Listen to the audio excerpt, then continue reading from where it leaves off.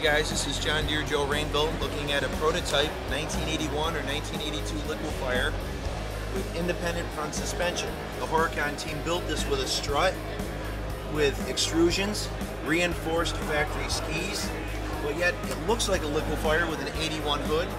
1982 liquefier stripes, it's obviously entirely different.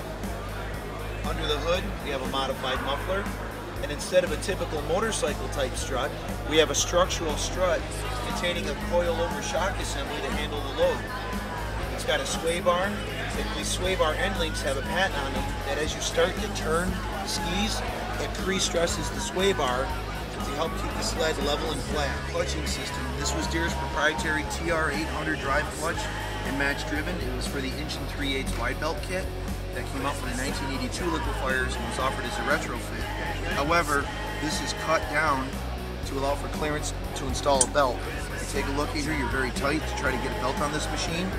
So they cut this cover into a trapezoid shape because you'd never be able to get a drive belt on this. So they did have to do some changing to the stock clutching to allow for room between the struts.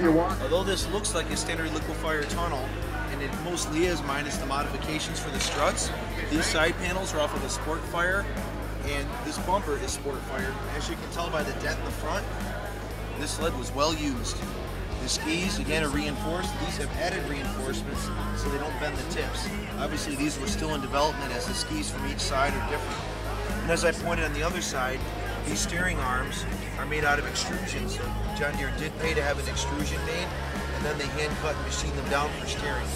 The rest of the parts were custom drawn tubing, ground on centerless grinding, and factory stampings. When you used the original chassis, they tried to duplicate that for the tower, although all this was handmade.